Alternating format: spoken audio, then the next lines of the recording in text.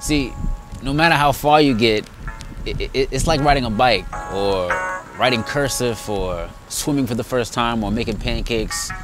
It's never far enough and it's never good enough because you're always striving for it. And that's the thing about perfection. It's never going to be reached, but the strive for it is where you find that magic. And where that magic lies is in the process. It can even catch flies.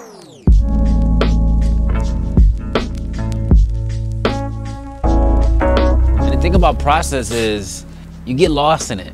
You know, you get lost in the process, and that's how you really know that you're going down the right journey.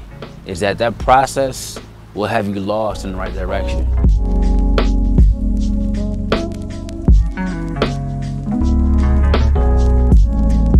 You know, sometimes we overlook what we're doing, or we underlook what we're doing. We're not realizing that what you're doing every day, even though on a basic level, you may have just started, or you may be a couple years in, 3, 4, 5 years in.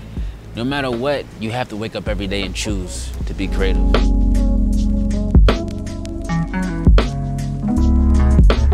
Take a young fella. So open up dialogue with the writing for Michael process is, you know, you can't have anything great in life if it doesn't go through many hands other than yourself.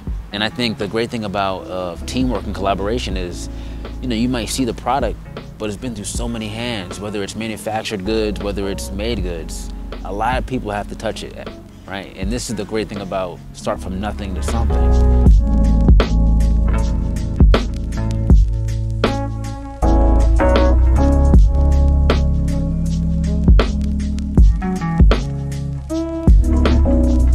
And throughout all this process, man, that you're going to be going from start to finish and all this magic is happening, I think the blessing of it all is being able to create.